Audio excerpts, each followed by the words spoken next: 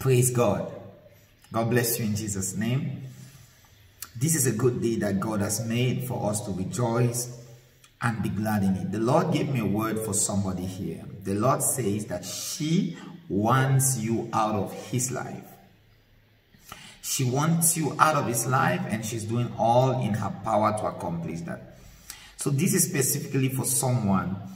God gave you a good relationship. You had somebody that, you were building things together, momentum was building, but there was a demonic agent that didn't want that relationship to hold, that relationship to continue. As a matter of fact, I saw incantations and enchantments done to get you out of the way. Suddenly, the communication between you two ceased.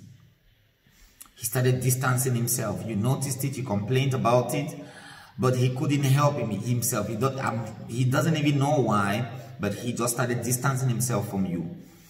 And you said, Lord, if this is your will, then let it happen. But if not, it's okay. But actually, even if it was the will of God, there was someone behind the scene that didn't want it to happen. Maybe it is his ex. Maybe it is from the family. I couldn't see directly where this was coming from, but I saw a lady that was connected to someone you are connected to, and that was bent to make sure that your relationship with this particular person will not progress any further. But the Lord said I should tell you, what he allows is for a reason. Two things. First of all, what he allows is for a reason. Number two, the Lord says you must know that everything God has given to you, if you do not take charge and make decrees and declarations to preserve and to protect that thing, the enemy might snatch it from your hands and you begin to cry thinking it's God, but it's the enemy.